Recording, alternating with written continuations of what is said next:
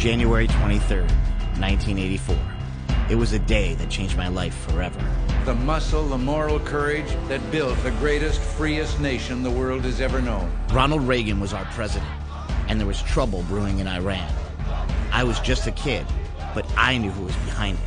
His name was the Iron Sheik. From Tehran, Iran, weighing 258 pounds, the Iron Sheik. They have a lot of hate in their hearts for this man.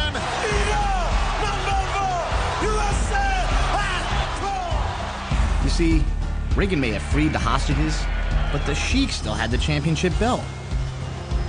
There was only one man that could save us. I am a real American. From Venice Beach, California, the incredible Hogan.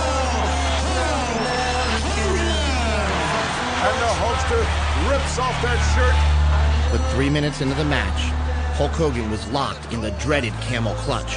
It's over for the Hulk. This move would snap the back of a normal man, but this wasn't a normal man.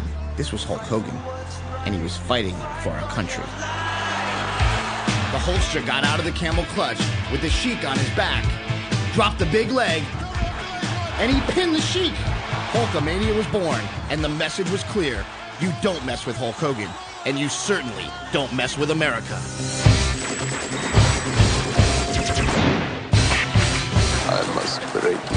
Look what happened to Ivan Drago. He tried to mess with America, and Rocky kicked his ass.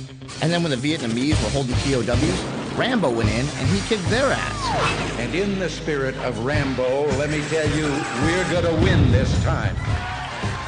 Then came Arnold Schwarzenegger, the ultimate ass kicker. I never saw Gone with the Wind or Casablanca, but I can tell you every line of every Arnold movie. Crush the enemy, see them driven before you, and hear the lamentations of the women. Dylan, you son of a bitch. And they go bam, and they're all oiled up, and their veins are popping out. Better, stronger, faster. I was just 12 years old, and there was an explosion of ass kicking in America. And like our Olympic athletes, we set our sights on the stars and we're going for the gold.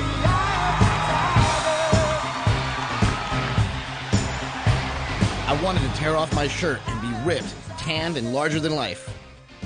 But in reality, I was a fat, pale kid from Poughkeepsie.